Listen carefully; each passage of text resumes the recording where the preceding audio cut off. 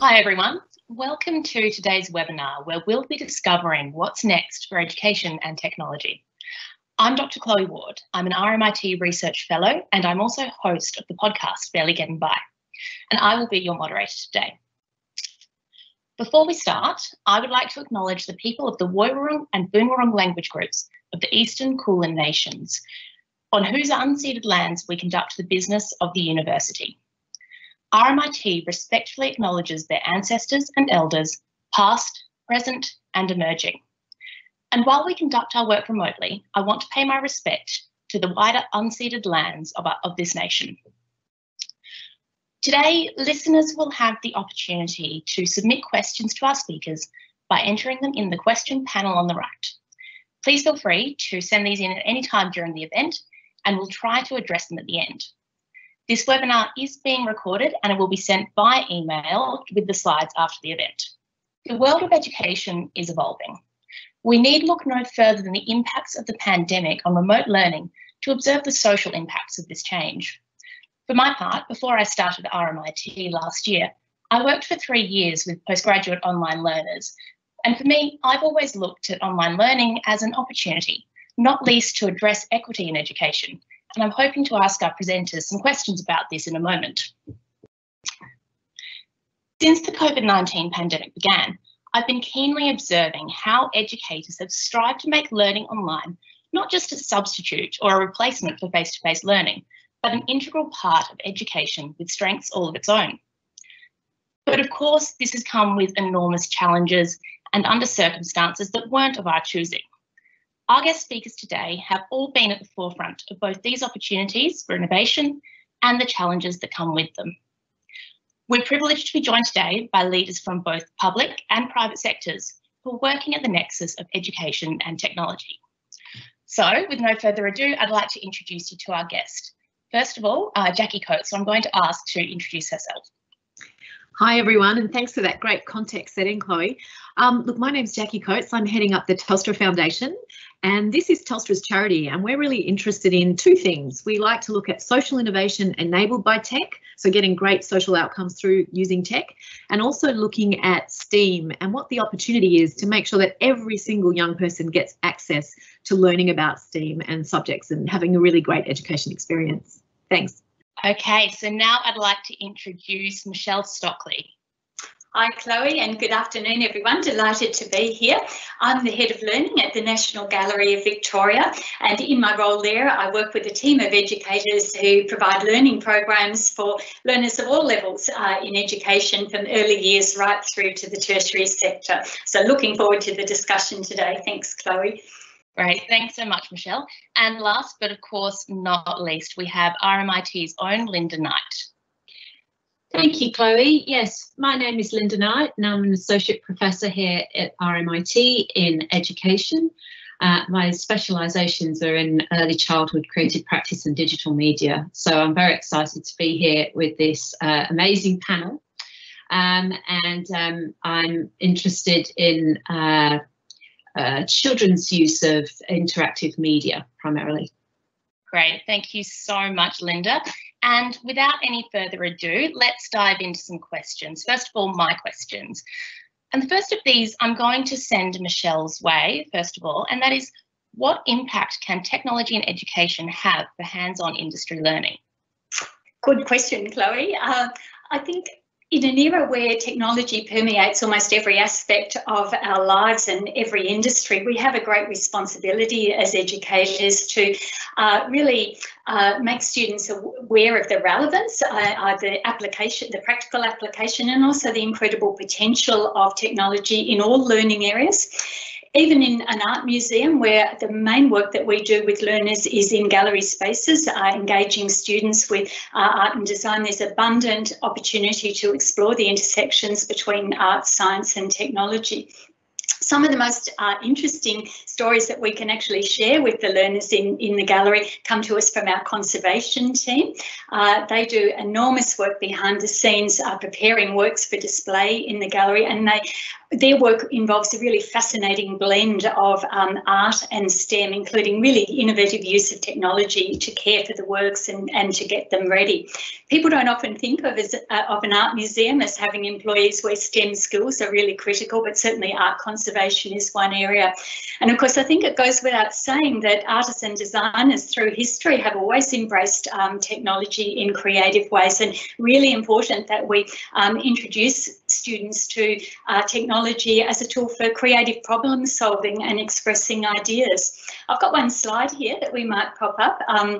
If we can. In our forthcoming NGV Triennial exhibition, we are showcasing the work of many international and Australian artists and designers who are at the cutting edge of technology, and one of them in fact is Dr. Pirjo Hakala, who is a research fellow and lecturer at RMIT, and she's done some really fascinating work in commercialising the products of sea urchins who have a very devastating impact on the environment. And in her work for NGV Triennial that you see here, she's actually 3D printed a coral landscape using the shells and spikes of sea urchins.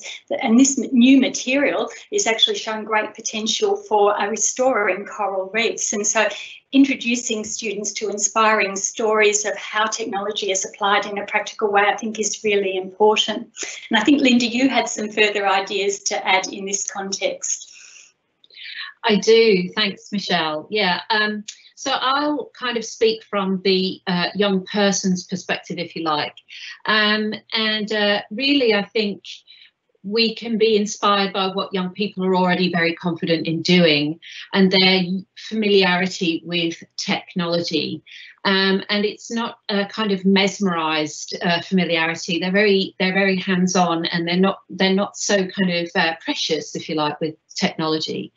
So I've seen young people use different methods like hacking or pimping and tinkering with technology to make devices and software and apps, etc., do exactly what they would like it to do rather than what it is expected to do. And that they will push the technology to make it more useful and for longer. So I've seen students, particularly undergraduate students, for example, use phones that are literally held together with tape, and laptops that have virtually no screen, and use them together through like Bluetooth connectivity. So one part of one bit of technology and another part of another bit of technology work together to kind of put them to the test, if you like, and use them really creatively. And so these devices and technology are kind of really manipulated and connected to make a kind of larger device in essence. And they use them to generate the most amazing interactive creative work. So, for example, I've seen young people design and program objects that are light and sound responsive when people move with them. And the tech that they've done that with has been really on its last legs. So I think young people aren't so swayed by the marketing. They have a kind of confident relationship with technology, and this a kind of maker approach, if you like, to technology. And I actually think that will have an impact on industry learning in ways that we're already seeing through kind of the emergence of tiered products now, you know, and the reuse of components and things like more basic functionality in like grades of phones, for example. So yeah, they're my observations. Thanks, Linda. And I think that's a really good reminder of something that comes up in my own work, which is that users are innovators as well, and students can be innovators as well in the way that they use technology. My next question is about the spaces where learning is taking place. So I'm going to direct this one to Michelle first again, and that's, as education is decentralised from classrooms or lecture theatres, what opportunities to learn could there be in different settings, for instance, art galleries or public spaces? Thank you, Chloe. I think museums are really unique learning environments in an increasingly diversified learning landscape, and our collections and exhibitions provide really rich opportunities for engaging learners with a whole range of subjects and ideas, and learning experiences can take many different forms within those sort of settings. So at a place like the National Gallery of Victoria, it could be playful interaction of children within a kids exhibition, it could be school groups engaging in discussions and activities in a workshop or in gallery spaces, but it could also be adult learners undertaking courses, tours, or in fact workshops themselves. So many different possibilities. As we've seen during COVID-19, which I think has been really exciting, is that learning from a museum can also take place entirely in the digital realm. It doesn't have to involve an on-site visit, although we do love it when people do those.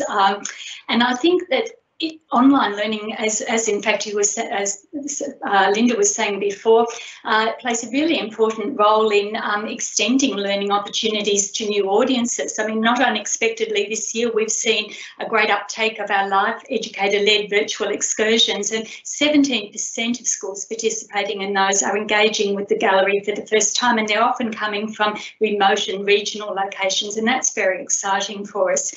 It's also important, I think, that places like galleries provide options for how people learn, and so digital resources that can be accessed at any time and anywhere are very important, and they also play a very important role in serving learners who for whatever reason may not be able to physically visit the gallery or need to have learning presented in different ways. So I think they're just a few of the ways I feel museums can provide learning opportunities, but again, Linda, I feel like you have some thoughts here as well. I do. Thank you, Michelle. Yeah, I think there are heaps of ways in which we've got some opportunities presented to us. And I know perhaps if there are people in education listening, that they might be a little bit kind of alarmed by this. And decentralisation does sound scary from an education perspective, but you know, and it's understandable that there might be a fear that we're losing something through decentralisation. I'd like to kind of put forward a kind of provocation, if you like, that we can shift the focus perhaps from disciplinary learning, such as the kind of curriculum subjects, to a kind of focus on materials and interfaces when we're outside the classroom or lecture hall.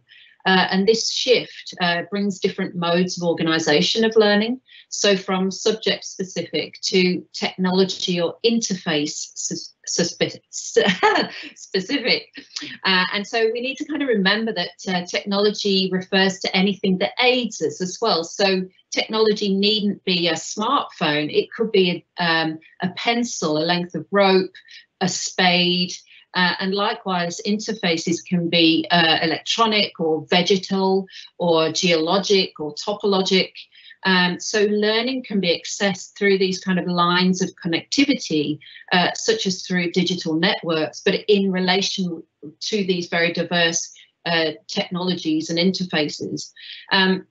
So, for example, being somewhere like a sports stadium or a cultural institution, as you were just talking about there, Michelle, a library, even a public mall, a shopping mall, learning can take place in relation to history, geography, sociology, cultural studies, science, etc., by connecting to those networked and digital functions in those places. So I think a shift, perhaps a provocation around the shift from the disciplinary to the kind of materiality could be where we're going, and it could be a possible future for us in ideas around decentralisation, but without losing any quality of education.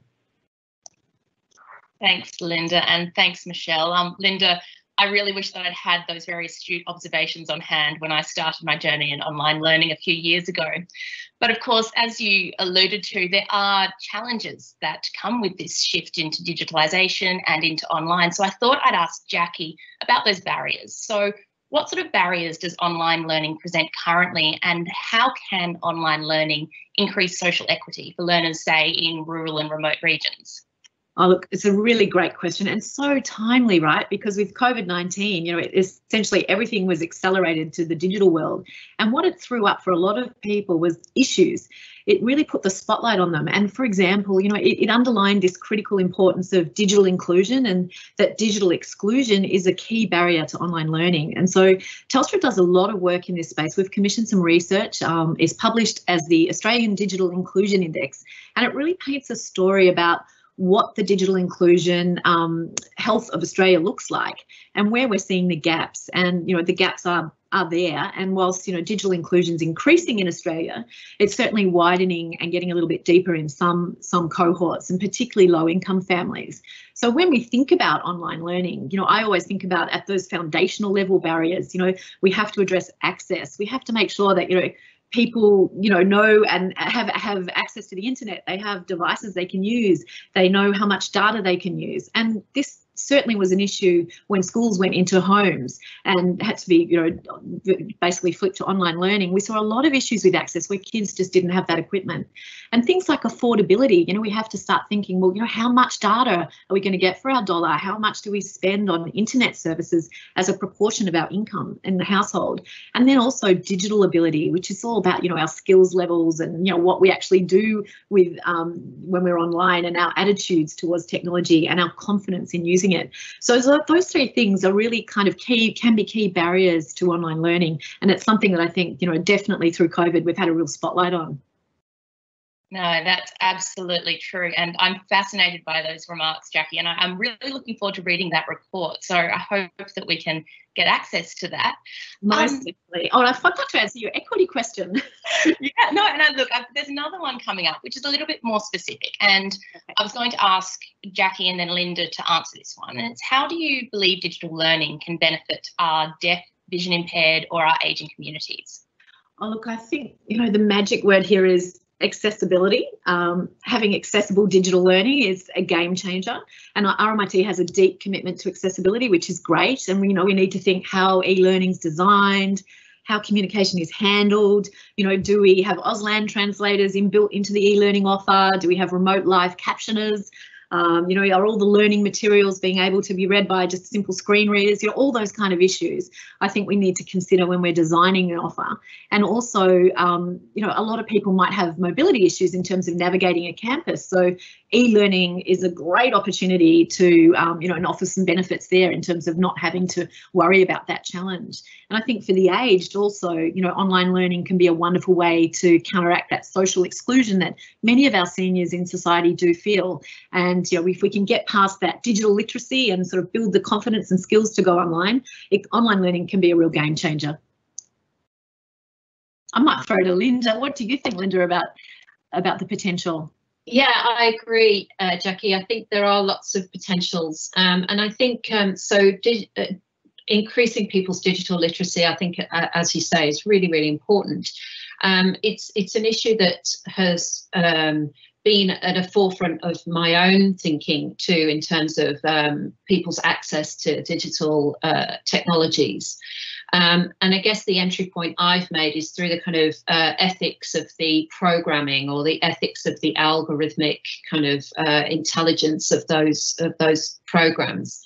And perhaps might ask for a slide at this point, because it links to some work that I've done with a colleague of mine here at RMIT, Justina Leong. We formed an artist collective a couple of years ago called the Guerrilla Knowledge Unit. And the point of that project was to get the public to think about the kind of ethics of access and the ethics of AI, and who gets to be included in those kind of algorithms, if you like, or kind of access points. So we kind of engaged a number of public attendees to Ars Electronica a few years ago, which is a kind of new media festival in Austria. And we got people to kind of interrupt the usual points of access that they would make with digital technology. So that was like their ears, eyes, fingers, mouths, and so on. And the images you can see show them trying to interact with digital media and different technologies with these kind of interruptions, these interface interruptions. And what it allowed them to do was to think about, in very simple ways, how digital technology had a kind of limit. It had a limit point. And so I think for us, it raised some really important kind of questions and ideas, which I'm sure will be addressed over time in terms of people's access and who gets left out in that point, and what bodies are needed and what those body capacities must be to actually interact with digital media. So some interesting questions we're looking at through the Gorilla Knowledge Unit. Right, thank you, Linda. Jackie, could you tell us something about Code Club and how it's impacting the way that young people engage with coding languages? Oh, for sure. I could talk forever about this initiative. I just love it. So what Code Club is, it's a global movement to get kids coding. And in Australia, Telstra Foundation manages Code Club Australia. And it's a national network of free volunteer-led coding clubs. And they're conducted in schools and libraries. And we have, I think, it's like 2,200 clubs across the country. Lots of them are in remote and regional Australia, which is fantastic. And there's about 200,000 kids that sort of come through these code clubs. And the reason why it's so important, I think, is that, well, firstly, it's free. So it democratizes the opportunity to engage with code if you're a little bit curious about it. And, you know, what we try and do is give all the teachers and librarians free online teaching resources. There's professional development that's all free that you can access. If you've never coded before, it doesn't matter. We will show you how to teach code. You don't have to be a coder to teach code, which is really great. And I think for young people, what it does, it sort of helps take them out of that relationship with technology where you're just consuming it. You know, you actually can create it. And I think, you know, to the point that Linda was making, you know, how do we just get more people thinking about tinkering and thinking about creating with tech? And it gives lots of skills as well: logic, creativity, critical thinking, collaboration, communication, all those sort of soft skills that we know are going to be absolutely part of the workplace of the future. I mean, it's here now. So that's what Code Club's about, and we're really passionate about it. Thanks, Jackie. I have a 7-year-old nephew who I think would be fascinated by that opportunity. I also have a 4-year-old niece who is very technical minded, but we know that getting girls and women into STEAM subjects, into STEAM careers is an ongoing challenge. So I'll send this to Jackie's way first. How can tech address barriers of entry for women and girls who are interested in STEAM?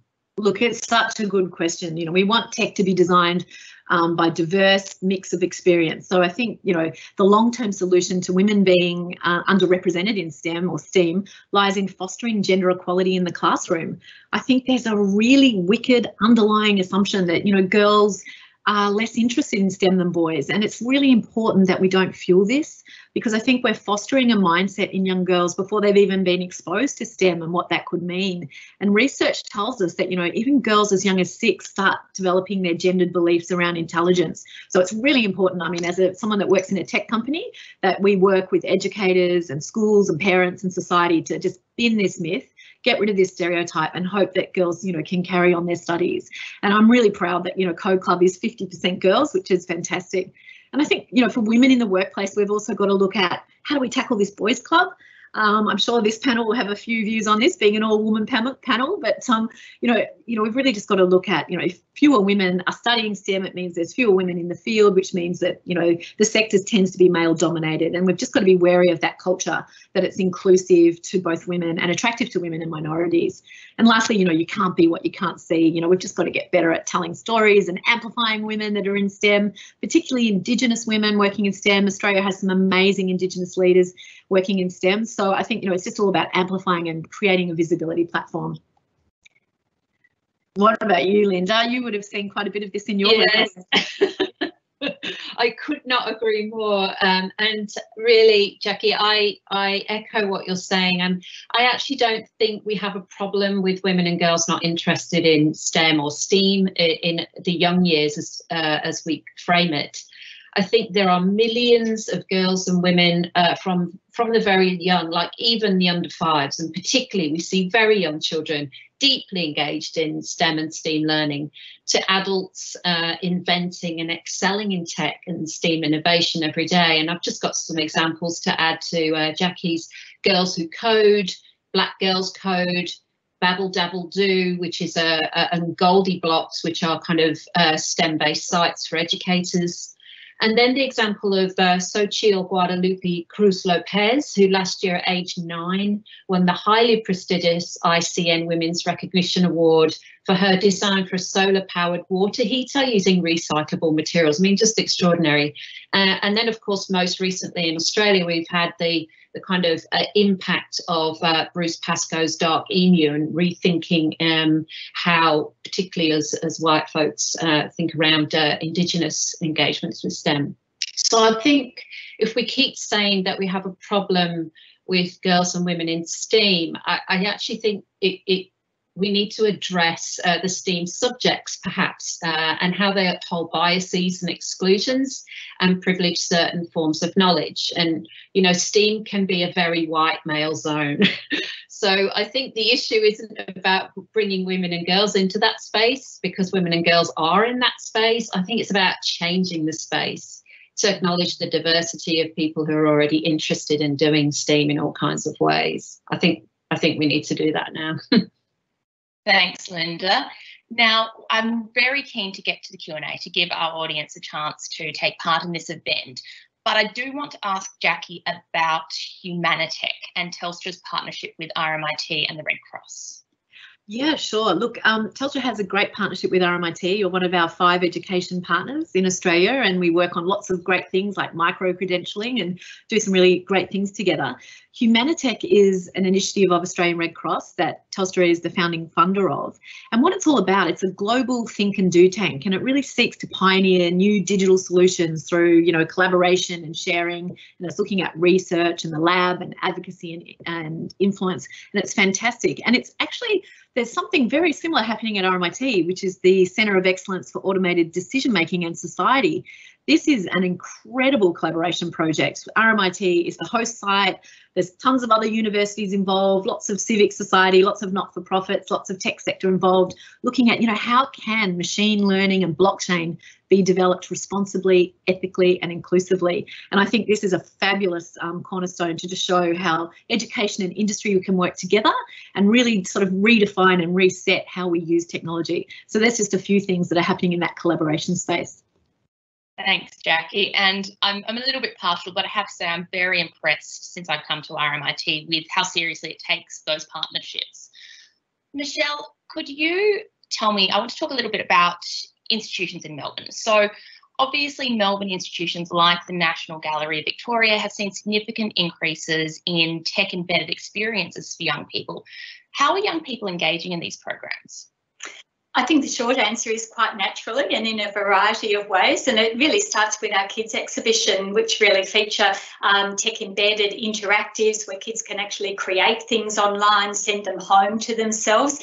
I also do really want to mention our Telstra Digital Creatives program, and thank you, Jackie, to Telstra for your support of that. But a key element of that program is a program that teaches basic coding skills through art, and I think that's really important. One of our most recent iterations of that program introduced students to the artist Keith Haring, and they were able to actually interact with his work, and it really teaches mathematical and computational thinking, but in a very creative context. So we're very excited by the opportunities that offers. Part of Digital Creatives also includes an app artist pixel painter program where kids use apps and technology on ground in the gallery spaces to create their own work. And of course, online resources provide that anywhere, anytime learning that I think is really critical to extending our reach and addressing some of the issues of equity that people have been speaking about. Thanks, Chloe. Linda, I think you have something to add, may have something to add. Yes, I do. I think, again, I'll talk from an education perspective, and I think particularly for Melburnians and Victorians more widely, we've had, you know, quite significant lockdowns and times at home, and I'm thinking of all those families at home whereby parents are balancing work as well as looking after their children and helping their children do their school learning, and so it can be a very kind of intense time for a lot of families at home. But I actually think the kind of collections, and particularly like the NGV, are really offering lots of opportunity for parents and children to work together and to access collections together, but for different purposes. So, you know, it's not just for the curiosity of what an interactive experience digitally of the NGV might be like, but what kind of learning is going on, and what kind of learning can the child be kind of assisted in and experienced through those interactions. So, and I've just got some stats actually that are very encouraging in terms of Victorian take-up. The Created Victoria has this year been running a kind of Outlook Monitor kind of questionnaire or survey, and we still in Victoria have a higher than national average engagement with creative and cultural institutions, and that doesn't seem to be impacted by the online only option. So I think it's very encouraging, and it to me it indicates that families are very keen to go into those spaces with their children, to use them for all kinds of learning experiences. Thanks, Linda. Now, we do have quite a few excellent questions that are coming through on the chat, and a lot of them are actually expanding on the things that we've already talked about, which I think is great. The first of these I'm going to send Jackie's way, and that's, with the current shift to online education, how do we ensure that those without technology or internet access aren't further disadvantaged? For sure. Look, that is a very big question. I think everyone has a role to play in making sure that, you know, we are a digitally included society. I certainly know, like from Telstra's point of view, you know, we're looking at things like we've got a program called Access for Everyone, which sort of helps people with low incomes or facing financial hardship stay connected. You know, that was a $46 million program. We did with the shift into home learning. You know, we supported over 200,000 young students to have access to the internet and make sure that they could get online at home. You know, I think it's just going to take a village approach to really focus in on this issue around digital inclusion and really look at, you know, how do we get those people where the gap is widening and deepening? What do we all have to do and contribute to making sure they're getting online? Yeah, but it is a really, really nutty problem. Yeah, absolutely. Now, Linda, this question's for you, and it's a long one, but I think it is a good one. So if we need to go back to it, please just shout out. Do you think that the sometimes poor digital literacy of adults or parents might be detrimental to young people's online learning? And if so, how might we build the digital literacy and understanding of parents who are often only hearing the negatives about young people's time online? So that really, and then there's a second part of that, which is how do we balance inactivity and screen time with children? Okay, so thank you. I'll answer the second one separately because I have something that actually attends to that second point.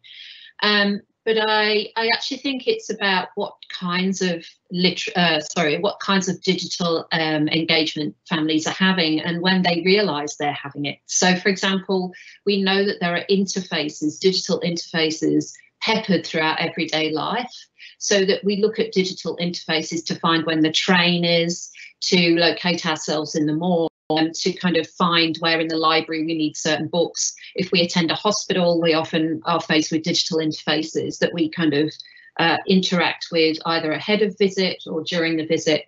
And so I think perhaps it's not so much about a low literacy rate, but a low awareness rate, because I think most of us actually do interact with, and certainly most of us have smart devices these days.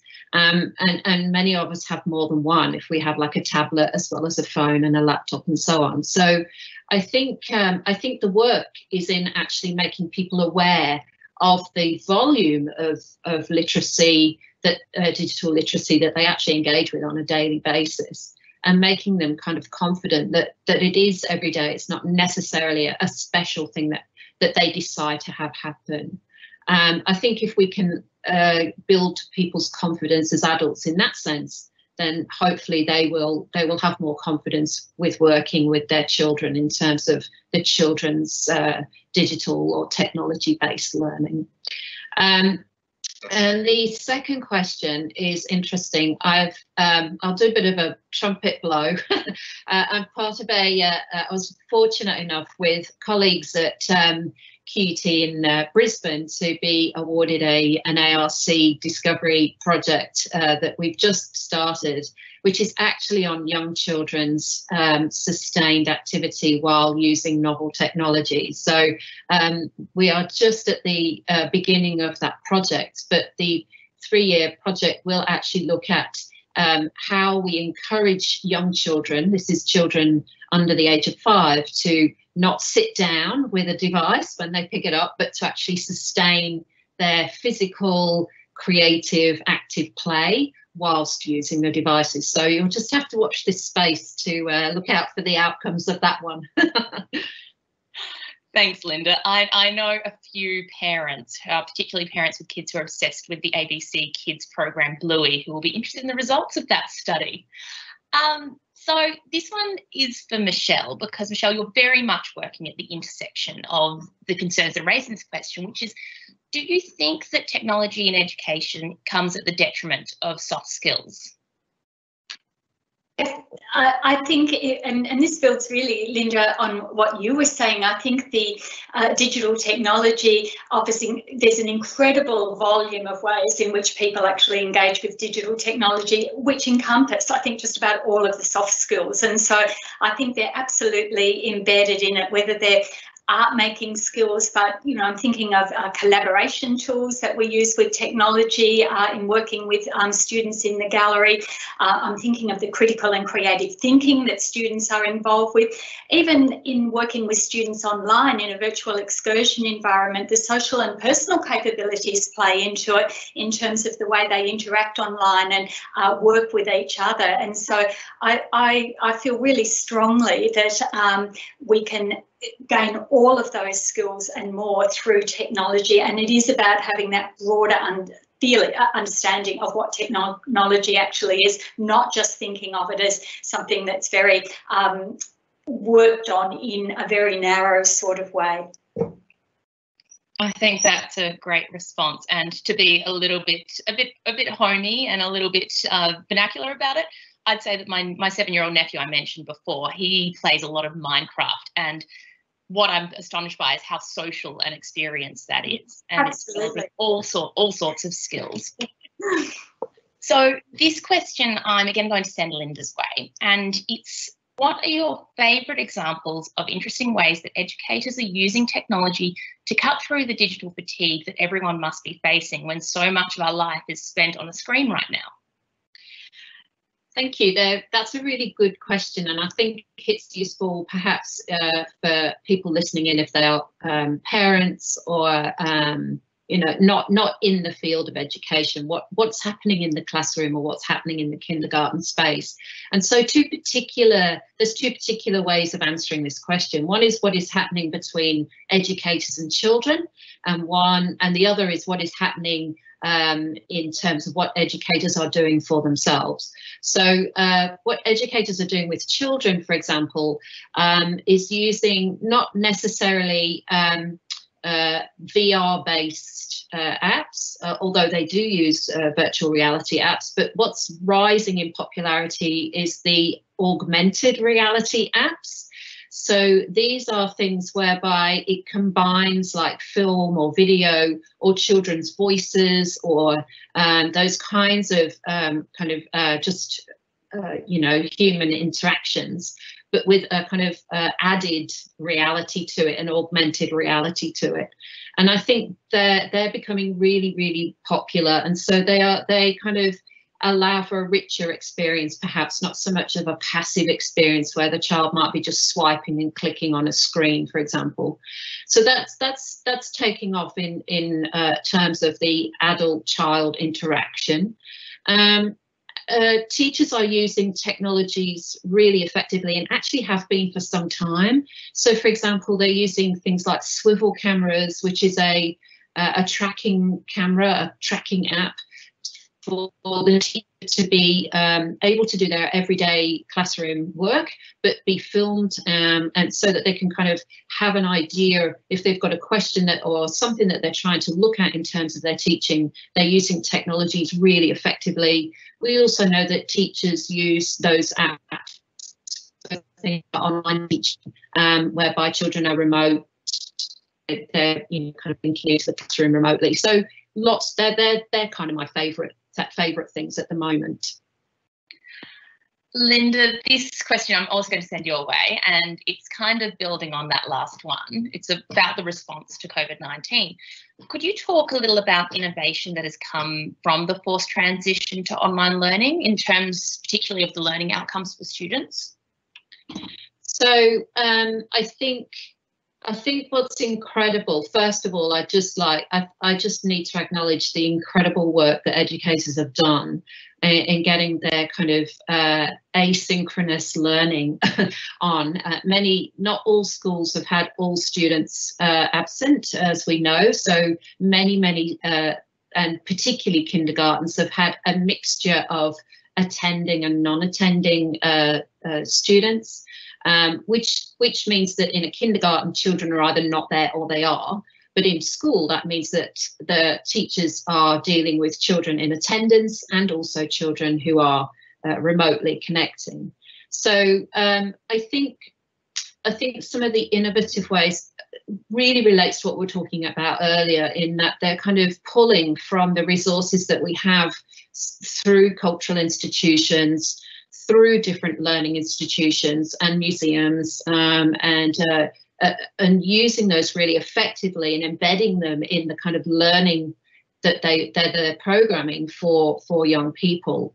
And I think that's really innovative, because they're not relying on their own knowledge solely, as they might perhaps in a classroom situation. They're actually directing children and families to network and to connect with things, not just in Australia, but globally. So I think there are some I think educators really do need a very big pat on the back for all that work that they've done this year and maintained. Absolutely.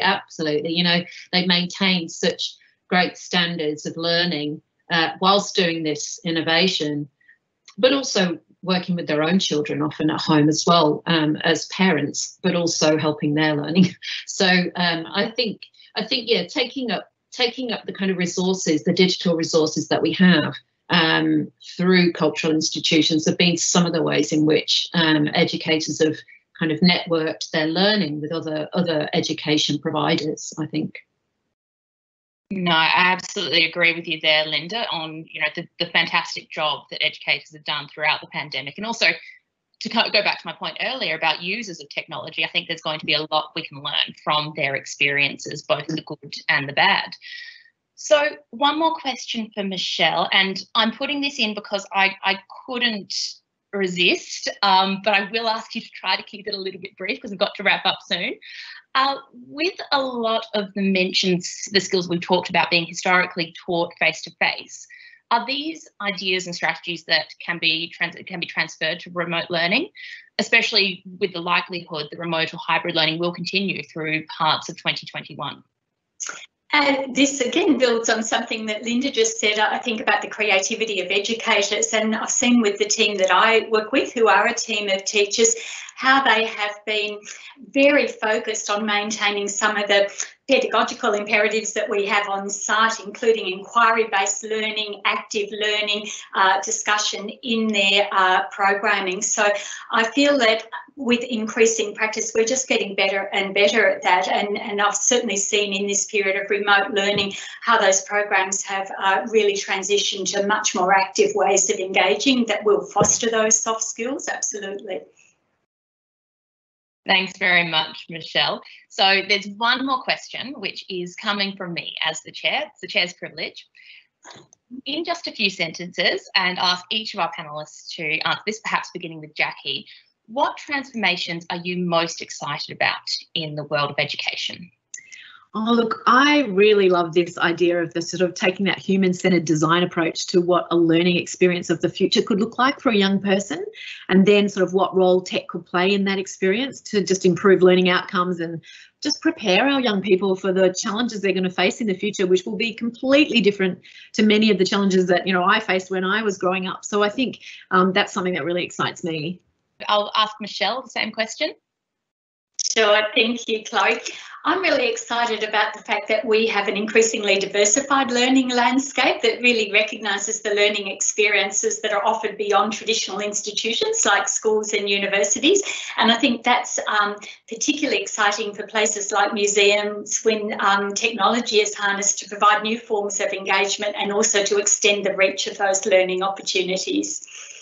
Great. And Linda, what are your thoughts? Thank you.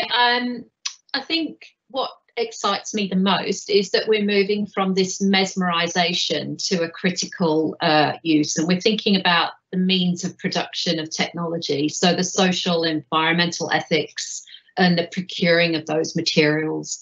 And we're putting the tech to work a bit more thoroughly, I think, and usefully. And then I think I'm excited by the future for educators in terms of pushing the capacity of technology a little more, where education can take place, how they can network. It goes beyond the classroom, and that they're helping children maintain connections with different realities, but in ways that are critical and ethical and thinking about different types of digital futures. So that really excites me. Thanks so much, Linda. And thank you to all our speakers. I think this session, for me at least, and I hope for anyone who's attending, this has been really fascinating. It's been interesting. It's been invigorating in what has been, you know, a really challenging year, but also one that I can see is hopefully going to end in some really great outcomes for education and online learning in particular. So we're going to wrap up there. If your question couldn't be answered today, please feel free to email your question through to, I'll give you the email address, but I'm sure it'll get sent through after, to campaigns@rmit.edu.au, and our team will try to respond as soon as possible. There is also a postgraduate session on education, which is coming up on Monday, the 26th of October, and I'm sure some further information will be sent out to you about that as well. And I guess that just leaves me to once again thank our panellists, Jackie, Linda and Michelle, and thank you everyone for attending today's webinar on the future impacts of innovation-based learning.